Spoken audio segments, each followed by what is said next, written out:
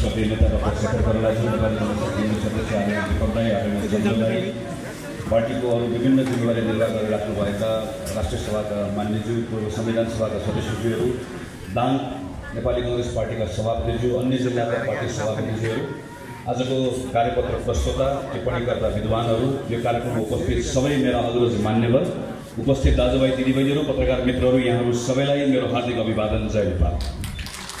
म यो फाउन्डेसनलाई अवसरका निम्ति हार्दिक धन्यवाद दिन चाहन्छु र संसदको बैठकमा र संसदीय समितिको भोलि बिहानको बैठकमा भाग लिनुपर्ने भएकोले अहिले काठमाडौँ फर्कनुपर्ने भयो।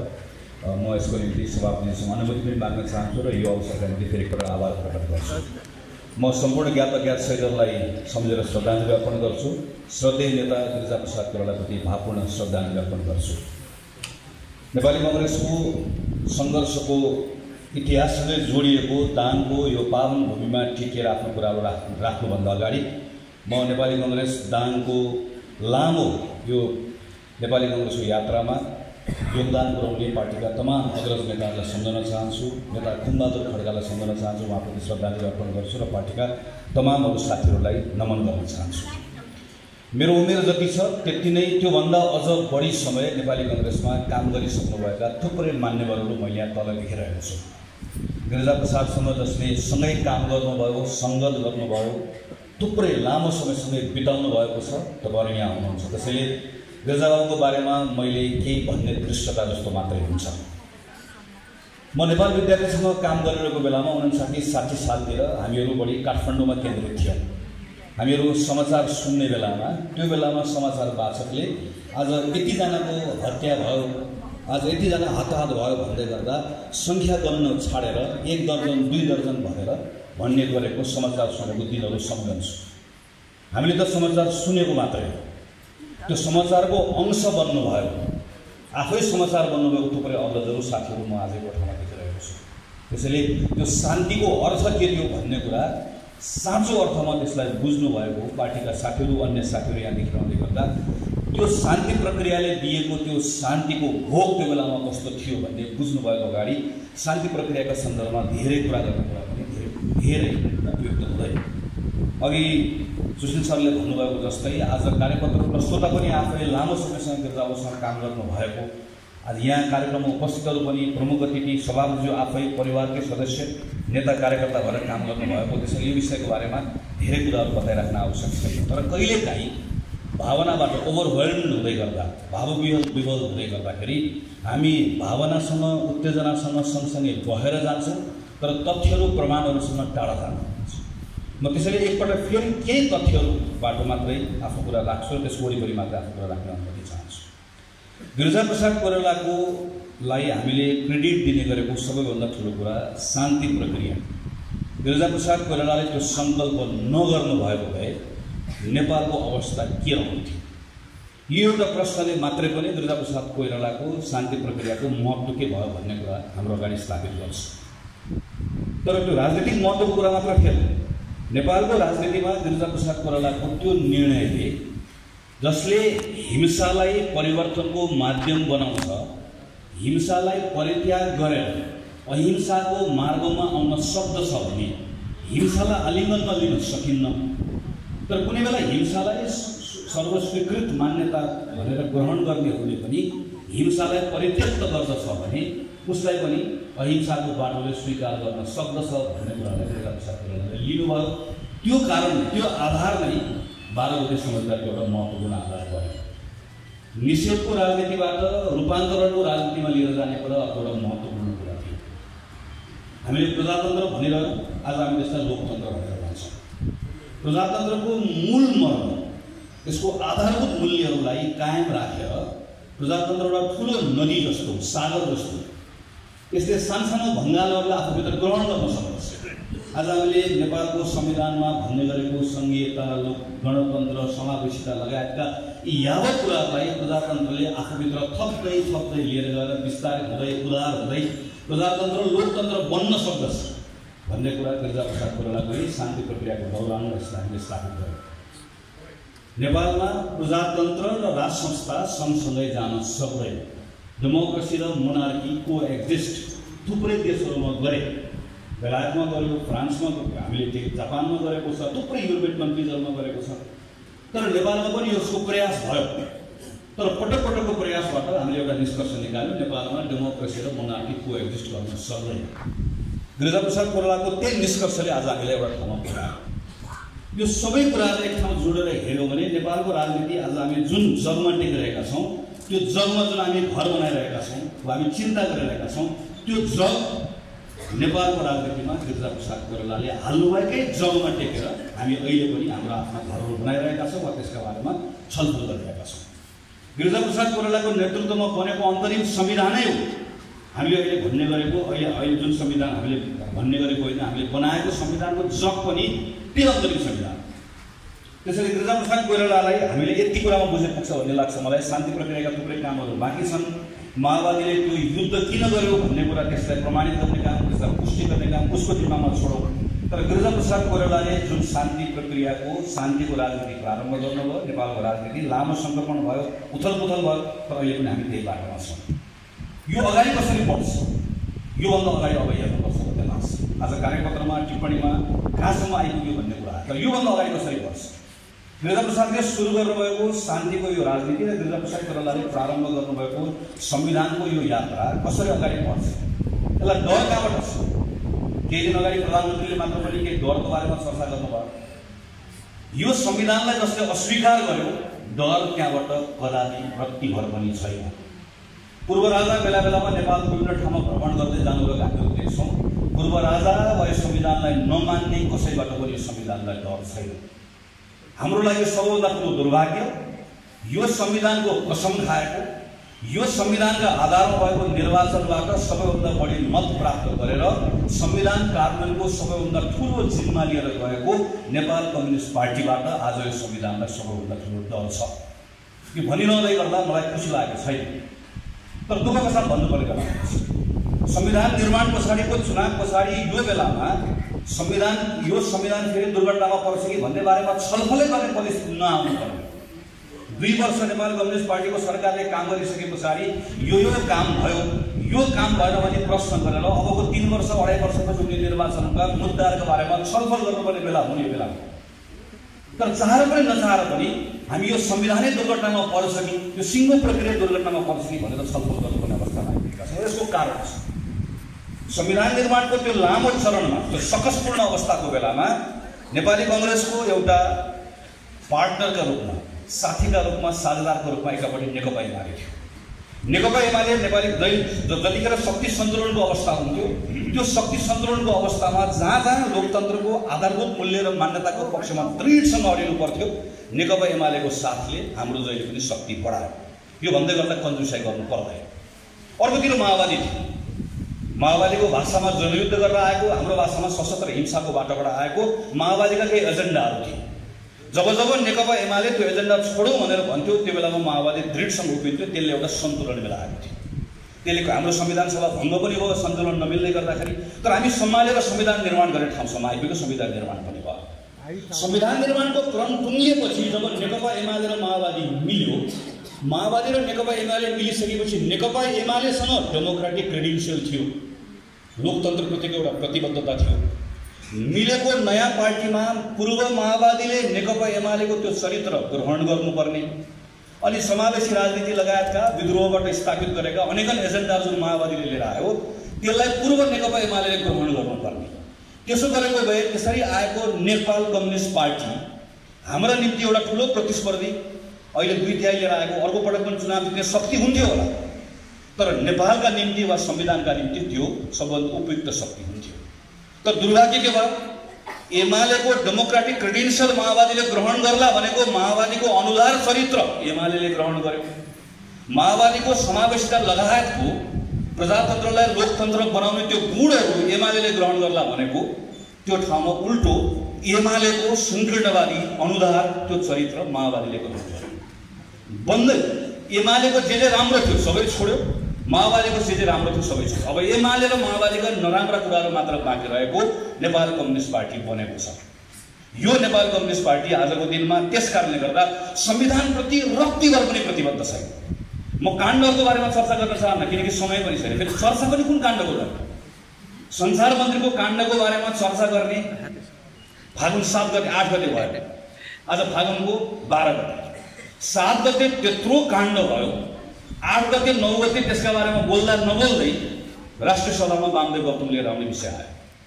त्यो राष्ट्रिय सभामा वामदेव गौतम लिएर जाने विषयमा चर्चा गर्न पाउँदा नपाउँदै हिजो प्रधानमन्त्रीको जन्मोत्सवको काण्ड आयो। मैले भनेको लेखेर राख्नु होला, आज बेलुका तपाईँले सामाजिक सञ्जालमा बेलुका गएर प्रधानमन्त्रीको जन्मोत्सव गरेर लेख्नुहोला भनेर कसैले साँचेर राख्नु भएको छ भने बेलुका तपाईँको कुरा बासी भइसक्छ, बेलुकासम्म नयाँ कुरा आउँछ। प्रत्येक दिन घन्टा घन्टामा नयाँ नयाँ काण्डहरू एकपछि आएको कुरालाई हामी बडो हल्कासँग लिएका छौँ। यो यसै आएको होइन, यसको पछाडिको कारण मैले अघि भनेको अहिले जुन पार्टीले सरकार चलाएको छ यो पार्टीले होइन, दुईजना व्यक्ति, मैले त भन्ने गरेको छु घिउ बेचुवा र तरबार बेचुवाका कथा जस्तो प्रचण्डलाई चितवनबाट पनि चुनाव हार्छु भन्ने डर, केपी शर्मा ओली प्रधानमन्त्रीजीलाई नेपालको प्रधानमन्त्री एक्लै नेपाल कम्युनिस्ट पार्टी एमालेर जित्न सक्दैन भन्ने डर, दुईजना डराएका पुरुषहरूको त्यो मनभित्रको डरले र लोभले रातारात दुईजनाले एक ठाउँमा लिएर आइदिएको। अब प्रचण्डले छिर्की हानेर केपी ओलीलाई लडाउने कि केपी ओलीले छिर्की हानेर प्रचण्डलाई लडाउने खेल चलिरहेको छ, त्यो झेल भइरहेको छ, खेल भइरहेको छ। र यो सबै कुराको शिकार कुन बन्ने भने हाम्रो संविधान बन्ने भयो, हाम्रो पद्धति बन्ने भयो, हाम्रो व्यवस्था बन्ने भयो। आजको सबभन्दा ठुलो डर यो विषय प्रधानमन्त्रीको मात्र होइन, प्रधानमन्त्रीका बारेमा धेरै कुराहरू गर्न सकेला, प्रधानमन्त्रीलाई यो भयो यो भयो, विषय प्रधानमन्त्रीको मात्र होइन। हाम्रो अगाडिको प्रश्न प्रधानमन्त्री केपी शर्मा ओली आजको दिनमा शासन गर्न उपयुक्त हुनुहुन्न, हामीले त भनिसक्यौँ। राजनैतिक र नैतिक हिसाबले प्रधानमन्त्री केपी शर्मा ओली नेपालको प्रधानमन्त्री बन्न योग्य हुनुहुन्न। एउटा काण्ड एउटा कुरा मात्र गरेको छ, यही अहिलेको सञ्चार मन्त्रीको प्रकरणमा प्रधानमन्त्रीले 2 महिना अगाडि टेप सुन्नु भएको हो भने पनि 2 महिना अगाडि आफ्नो सञ्चार मन्त्रीको त्यत्रो टेपको प्रकरण सुनेर त्यसलाई ढाकछोप गर्ने प्रधानमन्त्रीसँग नैतिक ताकत केही पनि बाँकी छैन। होइन, प्रधानमन्त्रीले के पनि थाहा नपाउनु भएको हो भने आफ्नो घरभित्र आँगनमा आफ्नै भान्सामा त्यत्रो काण्ड हुँदै गर्दा थाहा नपाउने प्रधानमन्त्रीले यो देशमा भएको केही पनि कुरा थाहा पाउने योग्यता राख्नुहुन्न। त्यसैले दुवै अवस्थामा नेपालको प्रधानमन्त्री तर चिन्ता त्यो विषयको होइन, प्रधानमन्त्री फेरि यसलाई चिन्ता त्यो विषयको होइन। चिन्ता अब सबैभन्दा ठुलो शक्ति लिएर आएको नेपाल कम्युनिस्ट पार्टी, आज हामीले जुन विषयको बारेमा चर्चा गर्दैछौँ यो संविधानप्रति उसको प्रतिबद्धता छ कि छैन। संसदमा आएको कानुन हेर्नु, ल एकपटक संसदमा आएको कानुनलाई पारित गर्यो, तपाईँहरू आँखा चिम्नो गर्नुहोस्। अघि अनिता दिदीले चर्चा गर्नुभयो, अहिले संसदभित्र नेपाल कम्युनिस्ट पार्टीको सरकारले प्रस्तावित गरेका कानुनहरू पारित भएको हेरौँ। यो कानुनहरू मात्रै पारित भयो भने नेपालको संघीयता गयो, यो कानुनहरू मात्र पारित भयो भने नेपालको संविधानले परिकल्पना गरेको मानवाधिकार आयो, लोकसेवा आयो, अख्तियार दुरुपयोग अनुसन्धान आयो, जति पनि संवैधानिक सन्तुलनका कुराहरू छन् यो सबै गयो। यो संविधानले हामीलाई दिएको, हामीले प्राप्त गरेको हाम्रो नैसर्गिक हक, त्यो भनेको सबैभन्दा ठुलो कुरा हाम्रो अभिव्यक्ति स्वतन्त्रताको हक र सूचना प्रविधिको विधेयक पास गरिदिनु भयो। अहिले संसदमा प्रस्तुत भएको विशेष सेवाको विधेयक पास गरिदिनु भयो। यो विधेयकहरू मात्र पास भयो भने अहिले साथीहरू यत्रो खिचिराख्नु भएको छ, लेखिराख्नु भएको छ, बोलिराख्नु भएको छ, हामी कार्यक्रम गरिरहेका छौँ। हाम्रो सबै हाम्रो अभिव्यक्ति स्वतन्त्र, हाम्रो बोल्ने, लेख्ने, आफ्नो आफ्नो मत राख्न पाउने, मत बुझाउने अधिकार गयो। यो विषय प्रधानमन्त्री केपी शर्मा ओलीको नितान्त वैयक्तिक विषय हो कि यो विषय पुष्पकमल दाहालको विषय पनि हो, माधव नेपालको विषय पनि हो, झलनाथ खनालको विषय पनि हो। मैले आजसम्म यो विषयको बारेमा माधव नेपालले मत बुझाएको देखेको छैन, मैले विषयको बारेमा झलनाथ खनालले मत बुझाएको देखेको छैन। त्यसले प्रश्न केपी शर्मा ओलीको मात्र होइन, प्रश्न सिङ्गो नेपाल कम्युनिस्ट पार्टीको। नेपाल कम्युनिस्ट पार्टी आज एउटा लिम्बू महिला सभामुख बन्ला भनेर उसका विरुद्धमा को एक ठाउँमा आयो। माधव नेपाल, प्रचण्ड, केपी शर्मा ओली, झलनाथ खनाल सब एक ठाउँमा आउनुभयो कसलाई रोक्नका लागि? एउटा लिम्बू महिलालाई सभामुख बन्ने कुरालाई रोक्नका लागि। यत्रो समावेशको नारा लगाएको हामीले देखेको। त्यसैले मैले भनेको माओवादीबाट त्यो कुरा सिक्नुपर्ने ठाउँमा आज माओवादीले एमालेको पुरानो कुरा सिक्यो। आज यत्रो एकपछि अर्को अभिव्यक्ति स्वतन्त्रताका विरुद्धको संसदमा कानुन आउँदै गर्दा झलनाथ खनाल वा माधव नेपाल वा कोही बोल्नुपर्ने होइन, एकजना बोल्दैन। सिङ्गो नेपाल कम्युनिस्ट पार्टीको एकजना व्यक्ति बोल्दैन भने यसले हामीलाई कहाँ लिएर गएको छ। यति मात्र होइन, हामी अर्को एउटा खतरनाक प्रवृत्ति देखिरहेका छौँ। एउटा व्यक्तिको निजी जीवनमा भएको घटना, दुर्घटना जे भयो, उसका नितान्त वैयक्तिक व्यवहारबाट सृजना भएको उसको जीवनका प्रतिकूलतालाई तपाईँहरूको जिल्लासँग जोडिएको छ। केसँग लगेर जोड्न खोजिएको छ? राष्ट्रवादसँग। म राष्ट्रवादी भएको कारणले गर्दाखेरि मैले हिरासतमा गएर बस्नु पर्यो, म राष्ट्रवादी भएको कारणले गर्दाखेरि मेरो चरित्रमा शङ्का गर्यो भनेर यो अहिले सत्तासीन पार्टीको एउटा नेता भन्नुहुन्छ, ठिक भन्नुभयो भनेर बाँधिरहेको ताली बजाउनुहुन्छ। यो अवस्थामा नेपाल कम्युनिस्ट पार्टी आज पार्टीभित्रको यो छलफल बहसहरू हुँदै गर्दा त्यसैले आदरणीय अग्रजहरू साथीहरू म तपाईँहरूसँग आग्रह गर्न चाहन्छु, हामीले प्रत्येक दिन भन्ने गरेको जस्तो छापाहरूमा आउने गरेको जस्तो एउटा दुईटा विषयसम्म जोडेको कुरा मात्र होइन। म डरलाग्दो प्रवृत्ति देखिरहेको छु। एउटा प्रवृत्तिलाई हामी जिङ्गोइजम भनेर भन्छौँ। यो जिङ्गोइजम यसले आफ्ना नागरिकहरूलाई कुनै न कुनै एउटा शत्रु खडा गरेर त्यसका विरुद्धमा तर्साउँछ। अहिले हामी अमेरिकन राष्ट्रपति हेरे पनि त्यही हो। अमेरिकन राष्ट्रपतिले मैले अमेरिकामा शासन गरिनँ भने अमेरिका गयो, चीनले खायो वा मुस्लिमहरूले खाए भनेर तर्साएर मत माग्छ। अनि पर फेरि चाहिँ भेनेजुएलाको राष्ट्रपति फेरि वामपन्थी छन्, उसले के भनेर मत माग्छन् भने म राष्ट्रपति भएर भने अमेरिकन राष्ट्रपतिले खायो भनेर मत माग्छ। उसले आफ्नो नागरिकलाई केही न केही भनेर तर्साउँछ। नेपालमा पनि त्यही तर्साउने खेल सुरु भएको छ। हाम्रो पार्टी भएन भने आउँदैछ सेना हप्ताबाट, बुट बजारेर आउँदैछ, बन्दुक बोकेर आउँदैछ, बिजुली बनाउँछु भन्ने नाममा आउँदैछ। मानिसहरू तर्सेका छन्। यही कोठामा बस्नुलाई कतिपय तर्सन भएको। पहिला मानिसहरूलाई तर्साउँछ, अनि तर्साएपछि के भन्छन् भने यो डरबाट कसैले जोगाउन सक्दैन, जोगाउने मैले मात्रै हो, मेरो पार्टीले मात्रै हो, हामीले मात्रै हो। पहिला तर्साउने, यो तर्साइसकेपछि त्रसित भएका मानिसहरूलाई त्यसलाई रेस्क्यु गर्ने, सङ्कट मोचकहरू कोही हुन सक्दैन, म मात्र हुन सक्दछु भन्ने यो जिङ्गोइस्टिक यो प्रवृत्ति नेपालको शासन गर्ने दलसँग देखियो। अर्को प्रवृत्ति भनेको हामीले कम्बोडियालाई हेऱ्यौँ भने प्रश्नसँग बुझ्न सक्छौँ। कम्बोडियामा हामीले हेऱ्यौँ, हुन सेन प्रधानमन्त्री हुनुहुन्छ। हुन सेन प्रधानमन्त्री भइसके पछाडि त्यहाँ निर्वाचन भयो। निर्वाचन भइसके पछाडि त्यहाँको प्रमुख प्रतिपक्षी दलले धाँधली भयो भनेर भन्यो, आन्दोलन भयो, सम्झौता भयो, नयाँ चुनाव हुने भयो। चुनावभन्दा केही दिन अगाडि त्यहाँको प्रमुख प्रतिपक्षी दलको नेता विदेश भ्रमणमा जानुभयो। उहाँलाई भ्रष्टाचारको मुद्दा लगाएर देशभित्र छिर्न दिए। त्यो पार्टीले विशेष अधिवेशन गरेर नयाँ सभापति ल्यायो। नयाँ सभापतिलाई पनि राजद्रोहको मुद्दा लाग्यो। चुनावको केही दिन अगाडि प्रमुख प्रतिपक्षी दलमाथि प्रतिबन्ध लाग्यो। त्यहाँको पत्रकारले लेख्नुभयो गलत हो, पत्रकारलाई थुनियो। पत्रिकाको मालिकले लेख्नुभयो गलत हो, सम्पत्ति शुद्धिकरण मुद्दा लाग्यो। भर्खर चुनाव भयो, 125 निर्वाचन क्षेत्रमा चुनाव हुँदै गर्दा प्रमुख प्रतिपक्षी दललाई प्रतिबन्ध लाग्यो, चुनावमा भाग लिन पाएन। सानसाना 25वटा पार्टीले भाग लियो। 125 निर्वाचन क्षेत्रमा चुनाव हुँदै गर्दा 125 निर्वाचन क्षेत्रमा कम्बोडियाको पार्टीले कति सिट जित्यो? 125 सिट मध्ये 125 नै जित्यो। कम्बोडियामा संसद छ, जम्मा सत्तासीन पार्टीको मात्रै 125 जना सांसद हुन्छ। न्यायाधीश छ, प्रधानमन्त्रीको खिलाफमा एउटा पनि निर्णय गर्दैन। अख्तियार दुरुपयोग अनुसन्धान आयोग छ, प्रधानमन्त्रीले भनेको मान्छेलाई मात्र छानी टिप्छ, बाँकीलाई विष्णु विष्णु भन्यो भने मुक्ति दिन्छ। ठ्याक्कै हाम्रो जस्तै छ। हाम्रो न्यायाधीश जसरी थरथर काम भएको छ अहिले त्यहाँ त्यस्तै हो। हाम्रो अख्तियार जस्तो भएको छ त्यस्तै हो। चुनावबाट आउनुभएको प्रधानमन्त्री हुनुहुन्छ, पपुलर मत ल्याएर आउनुभएको प्रधानमन्त्री हो। तर पपुलर भोट लिएर आएको प्रधानमन्त्रीले के गर्नुभयो? अदालत लानुभयो, संवैधानिक निकाय लिएर जानुभयो, प्रेस लिएर जानुभयो। मैले आरोप लगाएको होइन, हाम्रो संसदमा आएको कानुन हेरौँ एकपटक। हाम्रो अदालतमा अहिले गर्न खोजेको हस्तक्षेप एकपटक हेरौँ।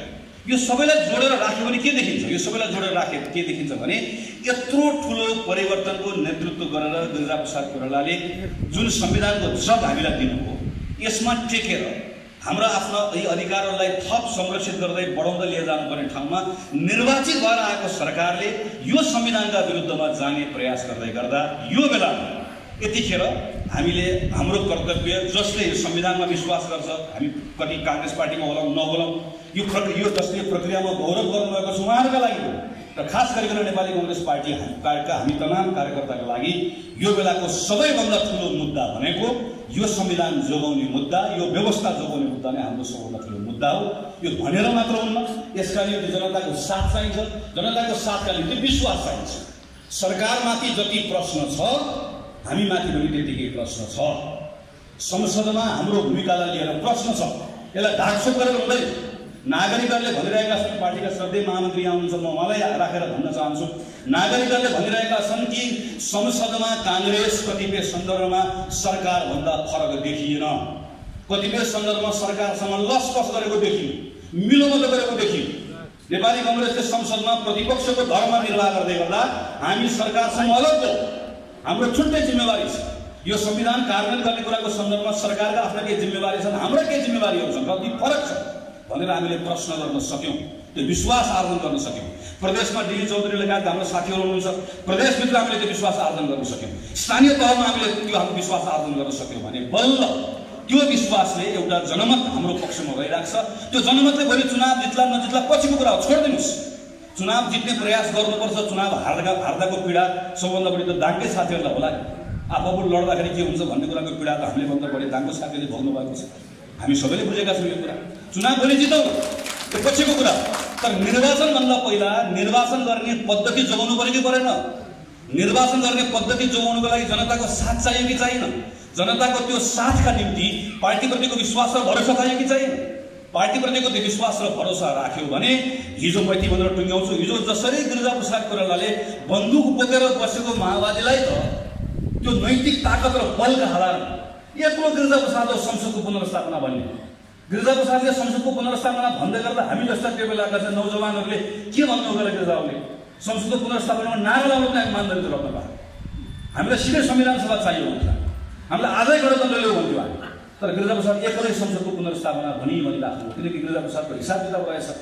संसदभित्र माओवादी प्रवेश गराइएन भने, संसदभित्रले अलिक फेरि डामिएन भने माओवादी जतिखेर उफ्रेर जान सक्छ भने गिरिजाप्रसादले बुझ्नु भएको रहेछ।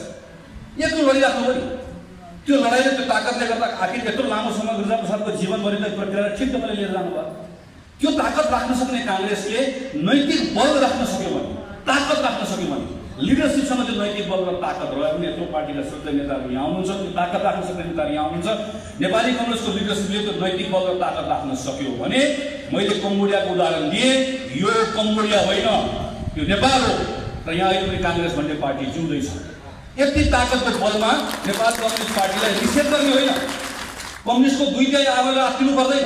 2/3 के काङ्ग्रेसले मात्रै ल्याउन पाउँछ भन्ने छ के? कम्युनिस्टले 2/3 ल्याउन नपाउने? कम्युनिस्ट पार्टी जनतामा जाओस्, चुनाव जितोस्, 2/3 ल्याओस्, 3/4 ल्याओस्, फेरि चुनाव जितोस्, आओस्, तर चुनावको पद्धतिलाई भत्काउन नपाओस्। चुनावको पद्धति नभत्काउने कम्युनिस्ट पार्टी चाहियो हामीलाई। नाम चाहिँ राख्ने उहाँहरूको कुरा, चुनावको पद्धति नभत्काउने कम्युनिस्ट पार्टीका निम्ति काङ्ग्रेससँग त्यो नैतिक बल चाहिएको छ।